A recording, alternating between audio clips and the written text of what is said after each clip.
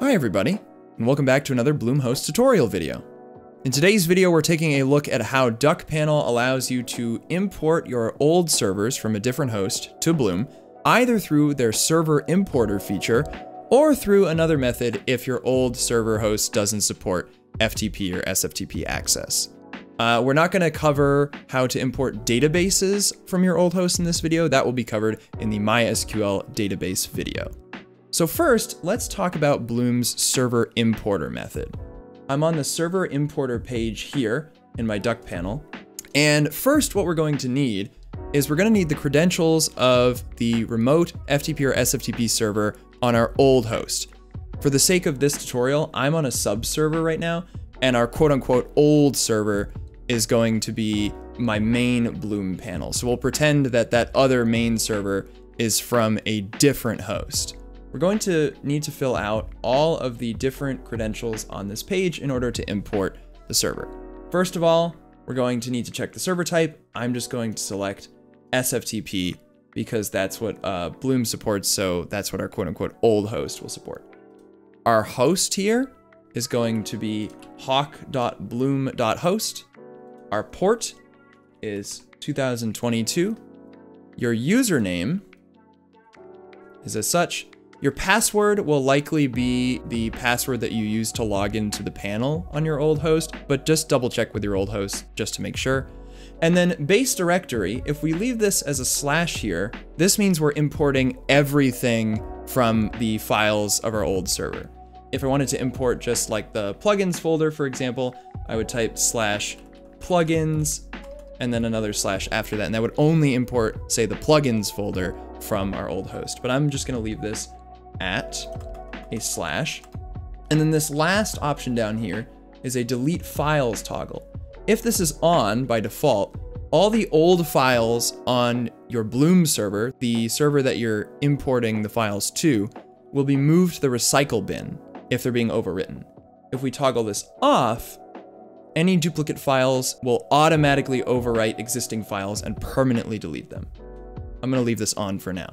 Before I hit the import server button down here, I just want to say it is recommended that you archive or zip up the files on your old server that you want to transfer to the new server. This is because through SFTP or FTP, your files will transfer a lot faster if it's a zip file or a tarball file or anything like that.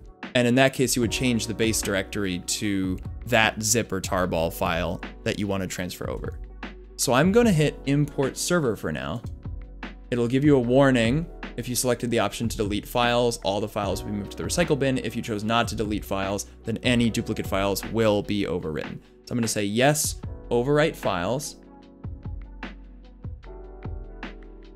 And now you can see that in the console, everything was copied properly to our subserver. So let's check the file manager, and you can see that we have copied everything from our quote unquote old host to our new Bloom server.